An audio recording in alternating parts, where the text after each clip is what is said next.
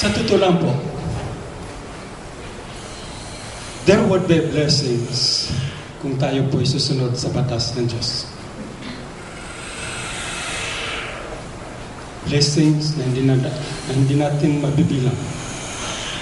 Hindi natin masusukat. There would be blessings if the people obey.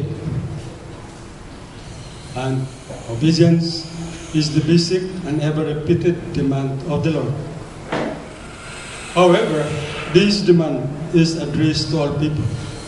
Hindi lang para sa akin, para kay Brother Willie, hindi lang para kay Brother Kiko, kay Brother Brian, kundi para sa lahat. And the Lord institute each one, teach one. Yan po ang gusto ng Diyos. Each one dapat pag-abot sa iba. Each one, pag naabot na natin sila, turuan natin. Each one, teach one. And everyone is to be rich. The city people, as well as the small town people and the rural population. Ang tanong, how do you respond to Christ's covenant today? Do you hear it? Of course, sa Mark 4:24, sabi, consider carefully what you hear. Pangalawang tanong, how do you hear it? Of course, sa Lucas 8:18, sabi, consider carefully how you listen. Because as we listen and applying this word, help us grow spiritually. And this is a principle of growth in physical, mental, and spiritual life. Now, when it is spoken, tulad mo yun, sa salita, kanina si Brother Will, do you listen? Nakikinig pa kayo? Of course naman. Pero kung sometimes, if we listen, at tumama yung ang misay sa atin, minsan na-open po tayo. Aminin natin, totoo yun.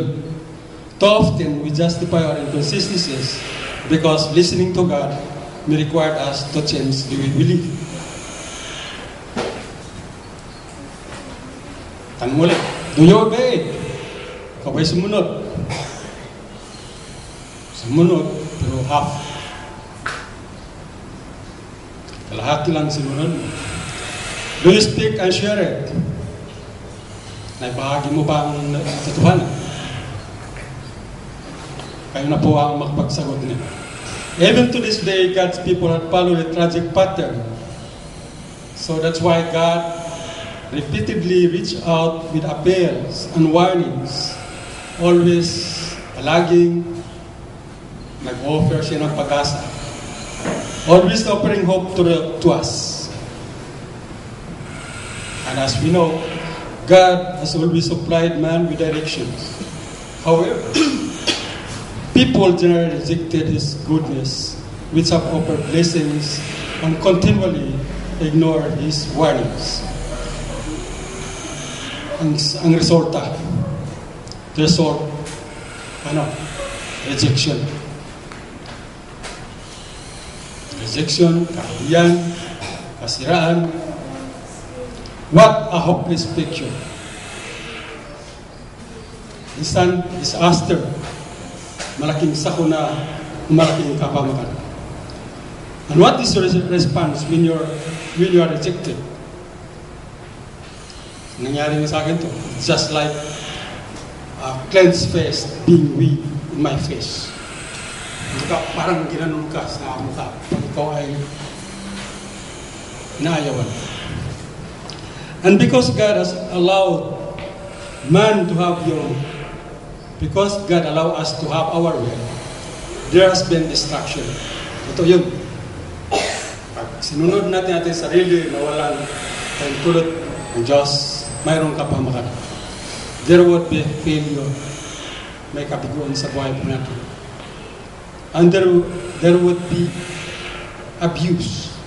May pang-abos. Mayroong panggagamit, misuse sa pangalan ng Panginoon.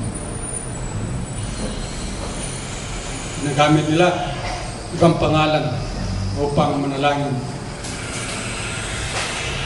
Saan mo ba nakita yung Lorenzo Ruiz sa Biblia? Di ba wala? They're misusing, mga kapatid. As I said, because God allows man to have free will. There has been distraction, failure, abuse, misuse. Mayroon pa rin pagbabahagi. Sana wag naman sana mangyari ito sa iglesia. Hindi lang yun, kundi sa labas, dito sa ating sosyedad, pag-aalsa, may mga himagsikan. Nakarang araw, nakita ko ang daming grupo nag-rally dahil nagsisimpatya sila kay Corona. Parang pa nga nila gawin daw santo o tatawag. Year after year, God had granted the rains, the good weather, the annual harvest for His people. Yet, the gratitude that should have torn their hearts to God was absent. Hindi katanggap-tanggap dahil sila mismo, kumbaga sa school, mentally present, physically present, mentally absent. Ganun ang mga tao ngayon. And their neglect was already beginning to cost them for God's blessings, and benefits were being withheld. God's justice demanded response because people was enacting every form of disobedience. Ano ba yun? Mga pagsuway. Una-una, social disobedience. Men were trapping to enslave them. Nililang nila ang tao para alipinin. Pangalawa, economic sabotage, economic disobedience. Men were deceiving to gain profit for themselves. Hindi ko napanggitin. Alam nyo na ang nangyayari sa gobyerno natin ngayon. Civil disobedience. Men were refusing to execute judgment. Nangyari na rito. Ecclesiastical disobedience. Religious leaders were rejecting God. Sila mismo nagsasabi, religyoso, devoted, pero sila ay umaayaw sa utos ng Diyos. It's no wonder what God said, an appealing and honorable thing has happened in the land. Walang tigil po ang mga disaster na darating sa atin. Hindi lang dito sa bansang Pilipinas, kundi sa ibang bansa. Mga nakaraan, yung Brazil, ilang palapag yung ilang building na naluhod. Karang linggo, yung Negros Oriental. Just this year lang, So yun. It's no wonder that God said an appealing and horrible things happen in the land. And these thoughts and rebellion include with a stubborn question that can benefit anyone who has strayed from God. Tanong natin, what will you do at the end of it? Ano bang gagawin natin sa kaluluwa nun? Well, we must realize, tantuin natin that we will see the end. Tantuin natin, liripin po natin that we will be judged. Unawain natin at alamin natin that we will receive our sentence for eternity. Now mga kapatid, consider this facts today. Now, otherwise, sabi ni Jeremiah sa 23 verse 14,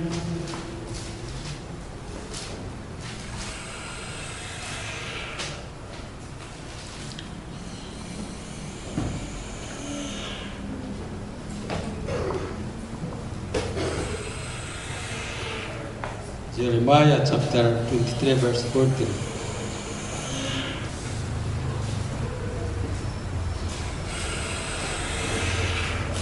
Ito po.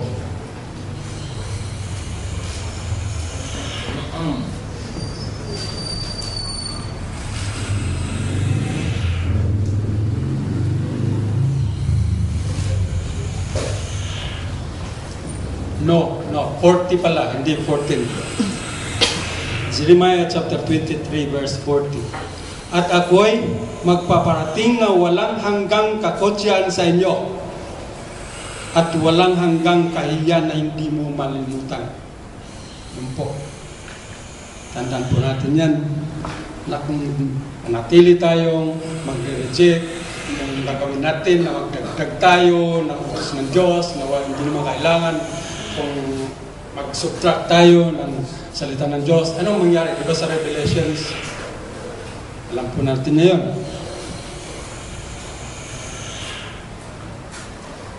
Disobedience makes our lives more difficult. Disobedience occurs when people choose not to follow God's plan of living. Now, in order to live, in order to subsist, tayo po ay unang-una, we need to submit to God. SUB. And pagkatapos, we need to be sincere. And what we say and do is I. Pagkatapos po, we need to stand for truth and righteousness. Sama ko to it. In order to live, we need to work for it. In order to success in this life, unang-una, isubmitin muna natin ating sarili sa Panginoon. Tapos, maging sincero po tayo sa ating pamumuhay, sa ating gawain, sa ating pakipagkapwa-tao. And pangatlo, stand for righteousness and truth. Subsist.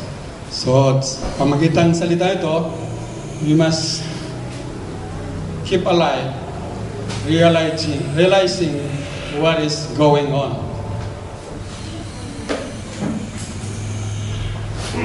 Mga kapatid, God has called us to keep His commands while reminding us that His laws are not hidden from us or beyond our reach.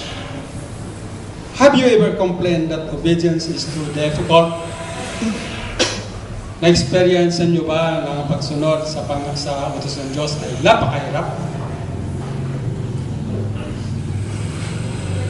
Kung mayroon man, these are unacceptable excuses. Because God's laws are written in the Bible and are clearly evident in the world around us. And obeying God is reasonable, it is sensible, and beneficial. Kaya nga lang, the most difficult part of obeying God's laws is deciding to start now. Yun po. Kasi ang tanong kanina, have you ever complained that obedience is too difficult?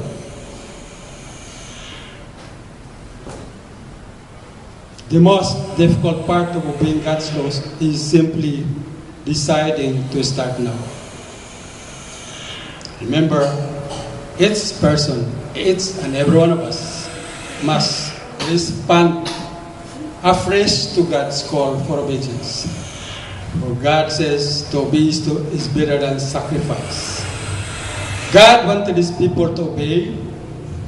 God wanted His people to serve Him and to follow Him with a whole heart rather than to maintain a superficial commitment based on traditions. Last word. A life of obedience and complete trust is pleasing to God. Thank you. Maraming salamat sa inyong pagkikinig at sorry sa pagkikinig. May nangyari kasing banggaan doon, yung motorsiklo, nasok-sok doon sa ilalim ng truck. So, 1 hour ako nandun sa bago mag-tulay. But this is not an excuse for me. Maraming salamat.